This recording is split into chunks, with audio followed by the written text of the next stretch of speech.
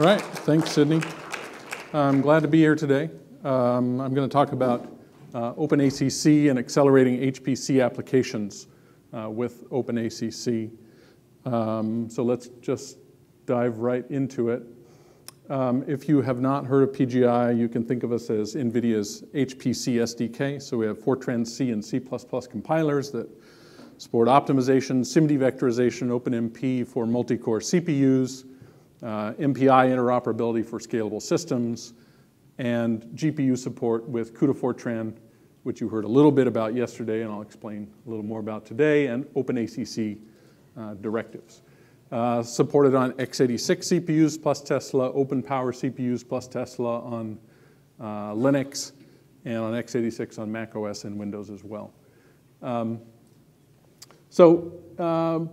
GPU accelerated systems. If you have not programmed a GPU accelerated system before, one of the basic things you need to understand is that the CPU has its own memory, which is typically larger and latency optimized. The GPU has its own memory, which is very much higher bandwidth, typically 5 to 10 times higher bandwidth, and bandwidth optimized, but with very long latency. And then connecting those two memories is a PCI bus, which is a pretty good I/O bus. It's not a great memory bus. And so it's very, very slow compared to either the system memory bandwidth or the GPU memory bandwidth. And you, as the programmer, are responsible for moving data back and forth between that system memory and the GPU memory. And in recent GPUs, NVIDIA's introduced the concept of NVLink, which when that CPU is an OpenPower CPU, which also has NVLink, is a much higher bandwidth connection. It's closer to the bandwidth of CPU main memory, but still the programming model is unchanged. So the transfers between those two memories are faster, but you as the programmer manage that data movement between system memory and GPU memory. And in CUDA, that's very explicit. And this is another example of CUDA Fortran, which Josh Romero went through briefly yesterday. But if you've never seen CUDA Fortran or a CUDA program, you can imagine stepping through this. The host code in CUDA Fortran looks very, very normal. It just looks like Fortran with a very few extensions. One of those is the device attribute. So if you declare an array with the device attribute and allocatable, you're stepping through your program and you allocate ADEV and BDEV and CDEV. Those will be allocated in GPU memory instead of in host memory. Then when I perform an assignment statement from a variable A to ADEV, the device copy, where A is just a normal host array, data movement between host memory and device memory occurs. And so rather than making API calls like you would in a CUDA C program, you just move data back and forth with variable assignments. So it looks like normal Fortran. Likewise for B, the chevron syntax to launch a kernel is pretty much identical to in CUDA C. So I launch with a given grid size and thread block size, and start executing this kernel, which I've declared again with an attribute that specifies to compile this program unit for device-side execution. And the code itself in the kernel, I can put things in CUDA shared memory, again with an attribute. I calculate where I am in the grid in the same way I would in a CUDA C program. I go through my loop, I can synchronize, so on and so forth. Then I'm back on the host. I move the result from the device array, the device copy of C, into the host copy. I can deallocate my arrays, and then on I go. So it looks very much like normal Fortran, but it's explicit. And you, the programmer, you carve out what was a loop into a CUDA kernel.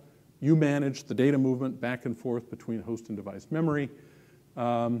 And so it's low level and explicit. And as Josh said, you have control of all the resources on the machine, and there are times when that comes in very handy. One of the features that we added to CUDA Fortran is the concept of a cuff kernel directive, which again he spoke about yesterday.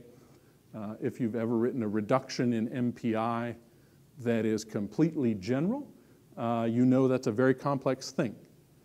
To handle all of the edge conditions for any potential loop extents takes a lot of work. It takes a lot of bookkeeping, and that's what compilers are good at. And a cuff kernel directive allows you to put a directive over a tightly nested loop that says, take these next two loops and automatically turn them into a CUDA kernel. Those asterisks say, whatever the loop bounds are, I want my thread block size to be 32 by 4, so you calculate what the grid should be and launch the kernel. And the equivalent handwritten CUDA kernels are on the right there in 2-point font. And so you can see that it's a big improvement in productivity. And there are a number of applications that are coded mostly using just cuff kernels and host-side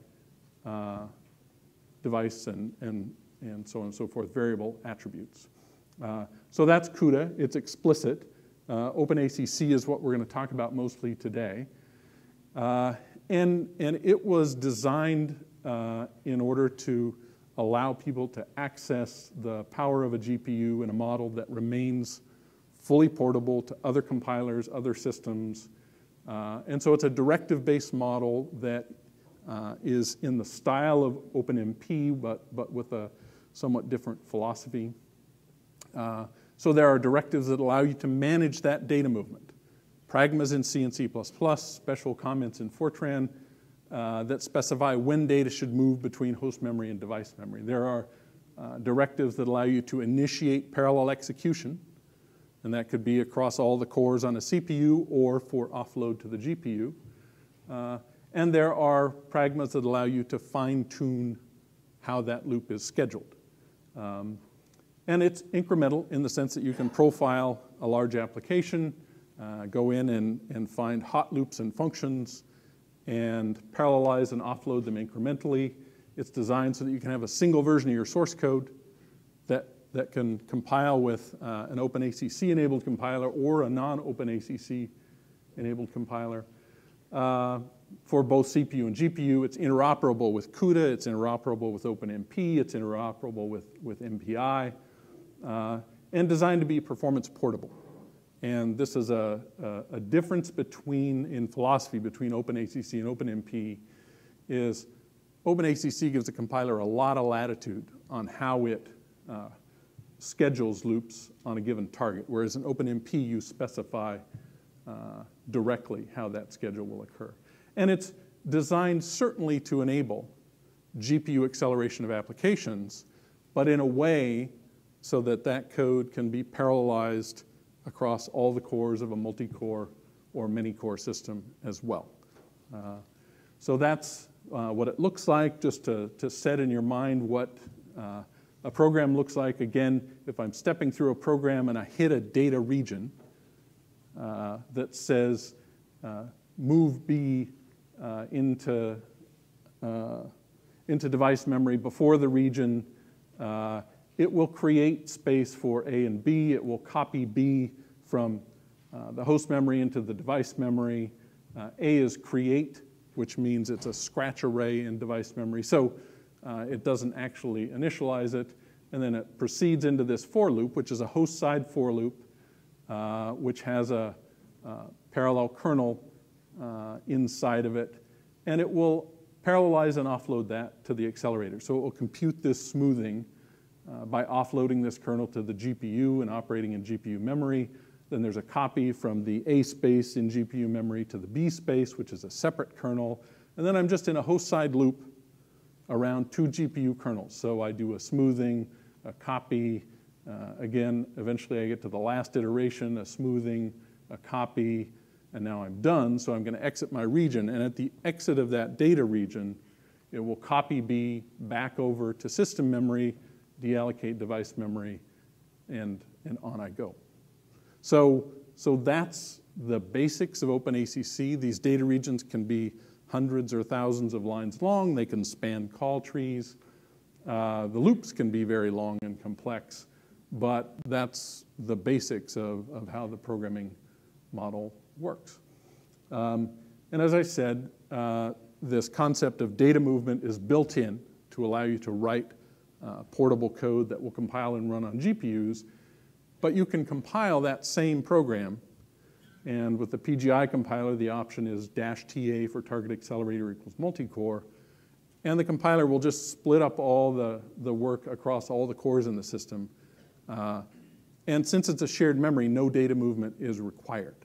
And keep that in mind, remember that option, and remember this concept that we're just expressing parallelism in the program. And we have the ability to express data movement, but on a shared memory system, it can be ignored. And the model is designed to support that. Whereas if you compile it targeting a Tesla GPU, again, the compiler will parallelize those loops, generate an accelerator kernel, and tell you exactly what the loop schedule is for that given loop. And then you can override that decision with clauses on your parallelization directives if you need to. So how does it work? Well, it works pretty well. There are a set of benchmarks from the spec committee called SpecExcel that have been available in OpenACC for a while. There are 15 different codes. Most of them are a few thousand lines long. One of them is a pretty big application. And you can compile all 15 of those for parallelization across all the cores of a dual socket Broadwell with 40 cores. Geometric mean of the execution time is about 125 seconds. And that exact same source code, parallelized and offloaded to 1 Volta V100, is about 4.5 times faster on average. So a big, big speed up. And this is the kind of thing that people get really excited about. In the most recent version of these benchmarks that came out last summer, there are also OpenMP 4.5 versions, which can be parallelized today across all the cores of multi-core CPUs. So it's the same 15 codes, but written in OpenMP instead of OpenACC.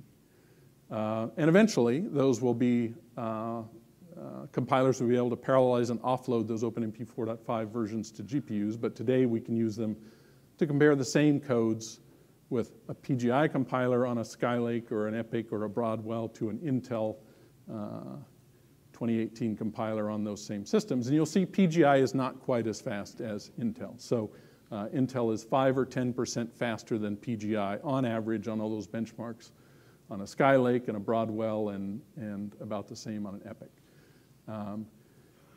But you'll also see that Volta is close to 3 times faster than, on average, than all the cores of a dual socket Skylake. And we've been showing benchmark numbers like this for a couple of years, and they're very compelling.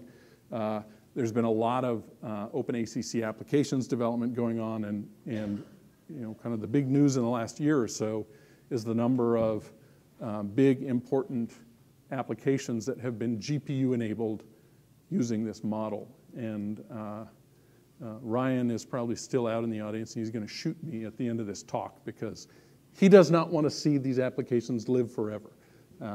But part of my job is to help them continue to be viable.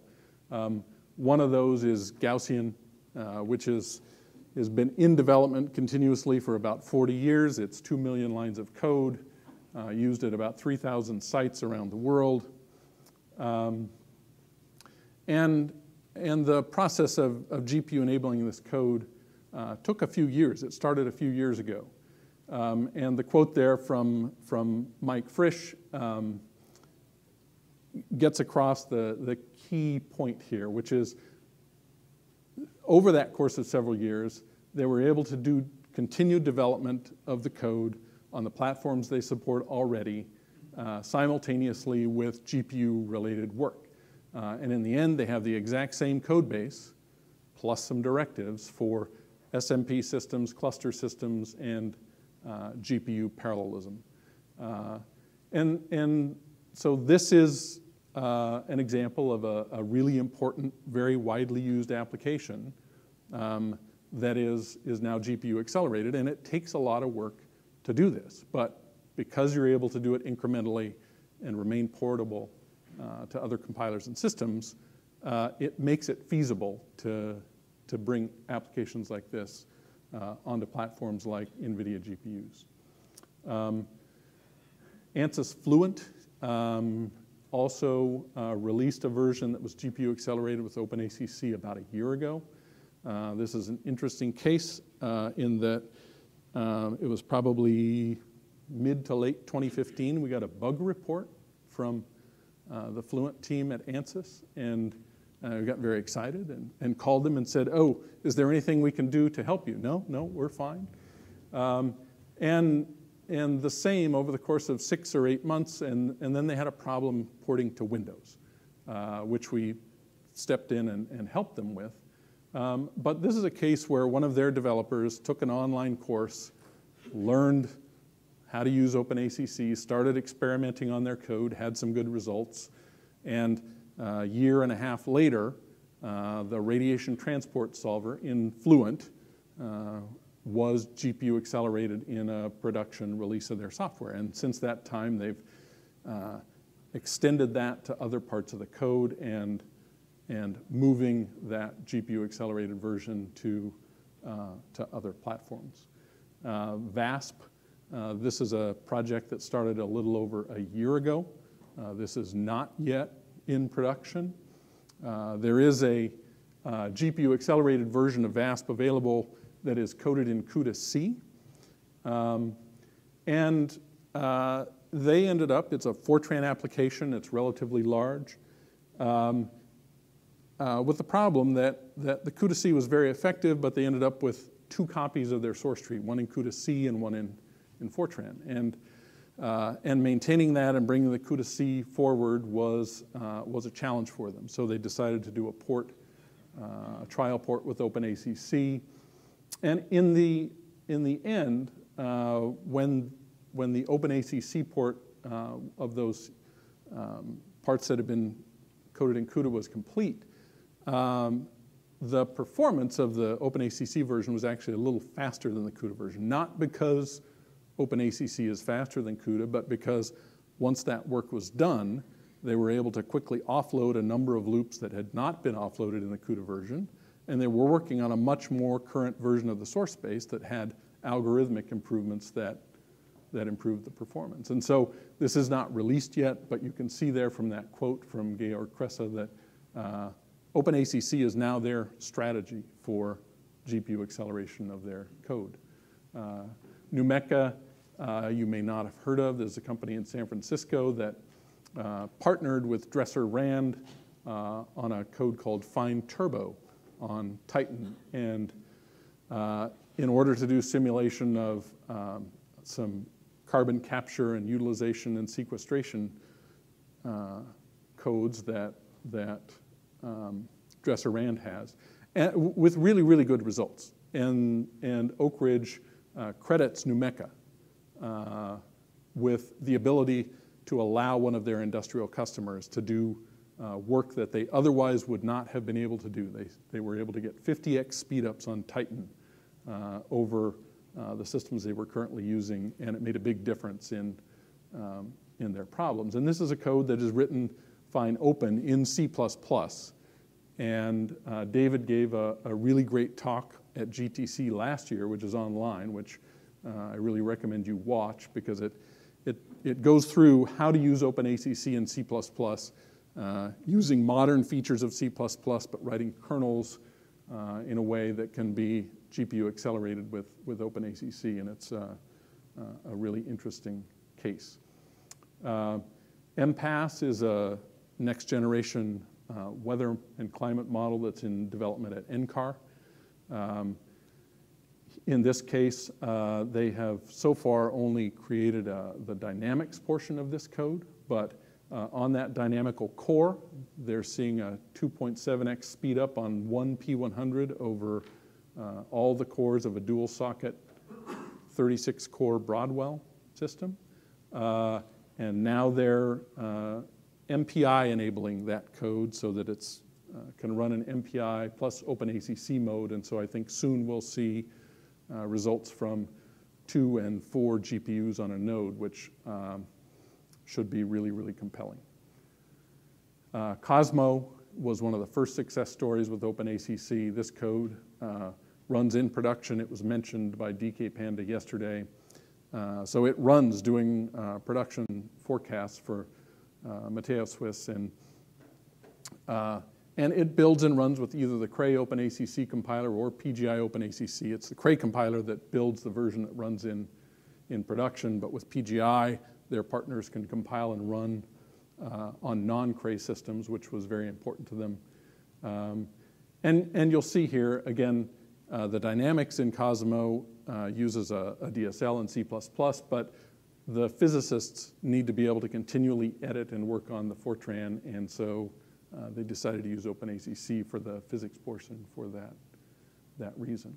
Gamera is a earthquake simulation code that has won a Best Paper Award at the Accelerator Workshop at Supercomputing 2 years in a row, and they're now gearing up for runs on Summit, the new system going in at Oak Ridge.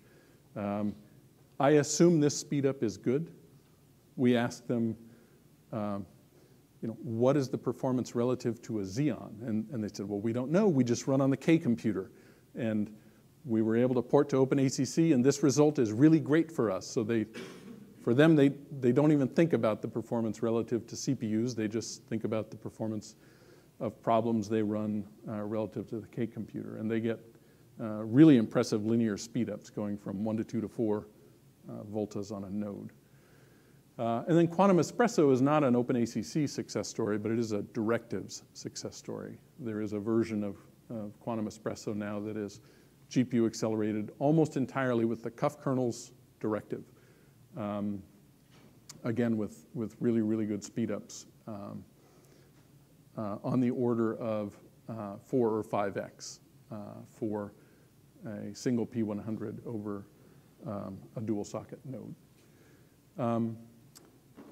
So all of those ports have been done, again, with user-managed data movement between host memory and device memory.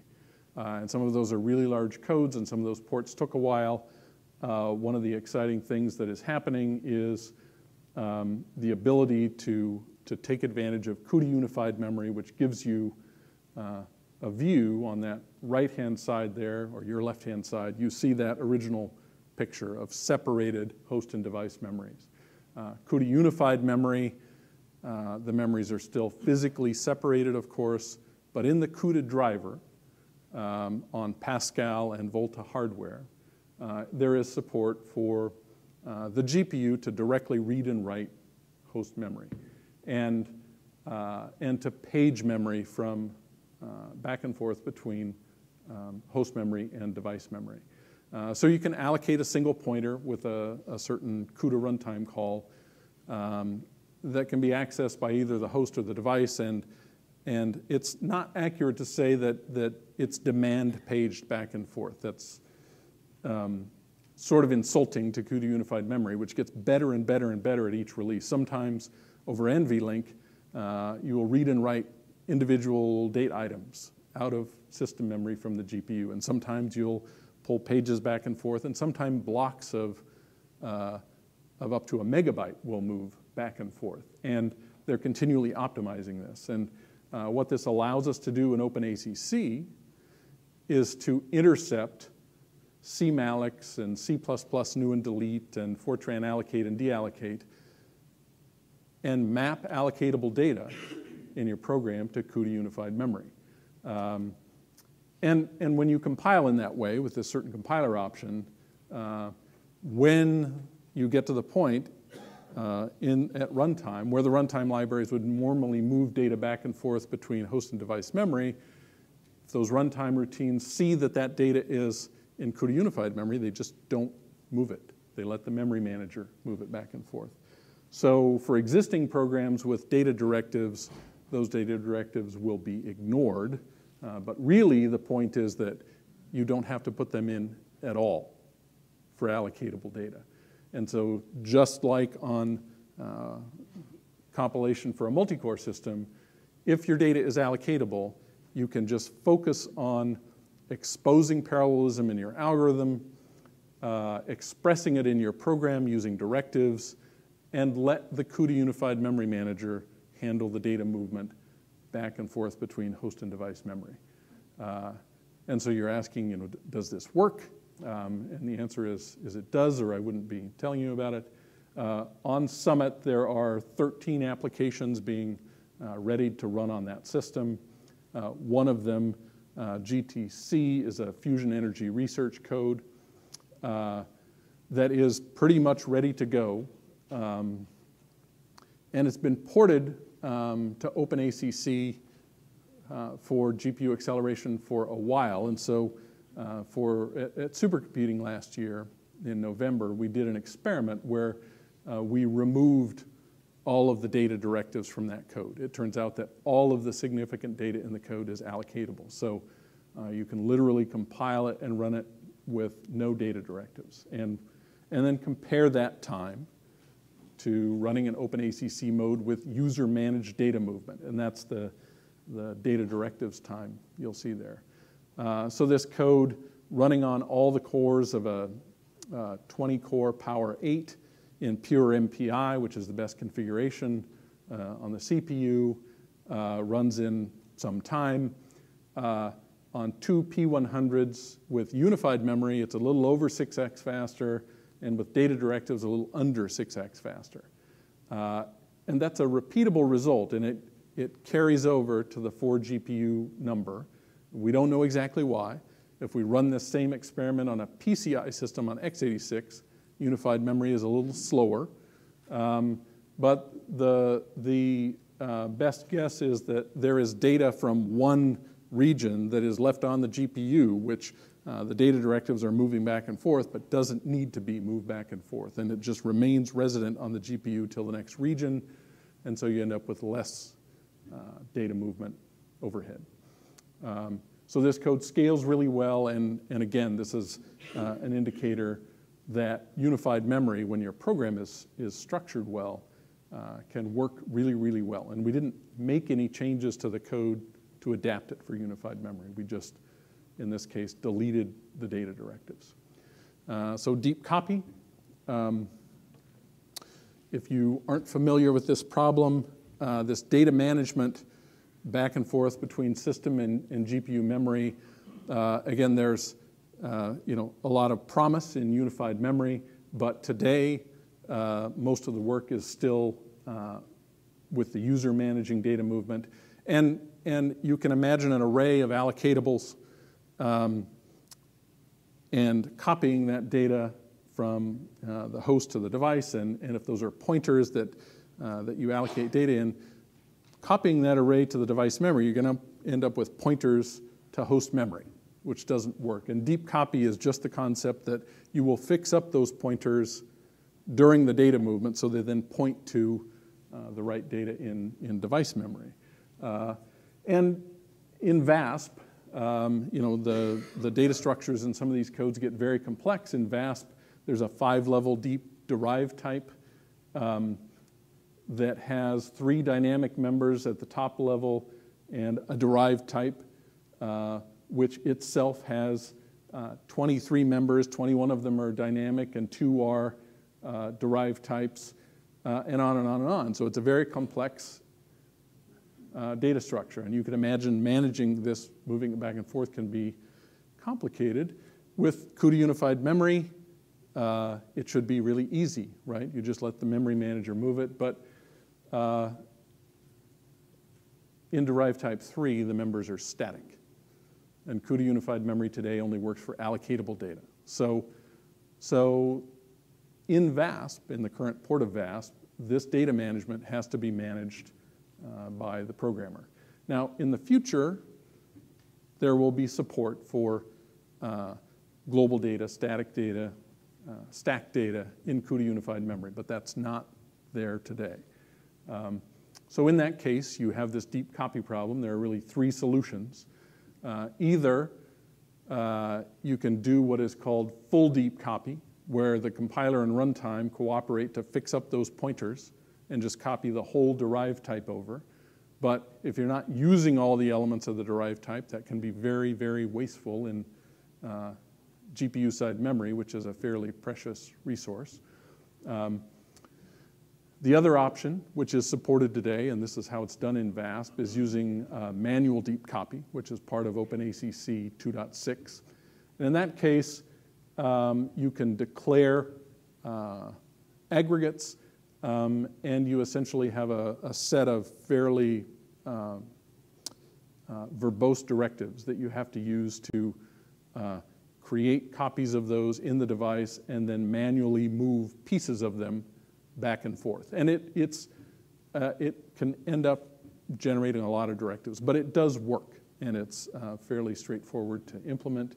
The OpenACC committee is working on OpenACC 3.0 True Deep Copy.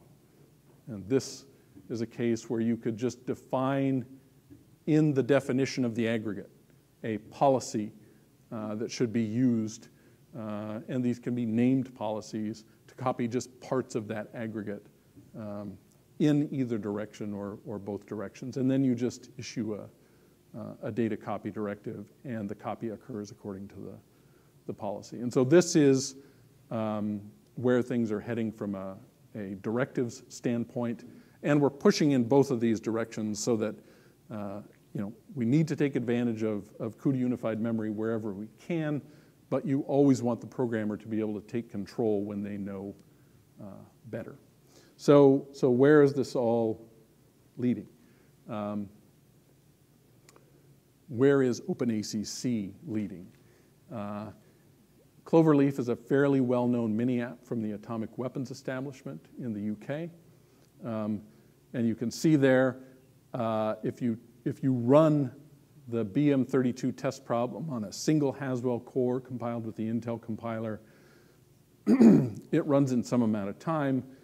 Multicore Haswell in OpenACC or OpenMP is about the same. Likewise for Broadwell and Skylake. And then this program scales incredibly well on multiple GPUs. And so that all of those green bars are the exact same source code running on all the cores of a multi-core server or on multiple GPUs. And if you look inside of this code, a typical loop looks like this. So the do loops are declared independent by the programmer. There's some private data that's declared. And that's what the body of the loop looks like. And if you compile it for execution on a Tesla, the compiler will offload those kernels.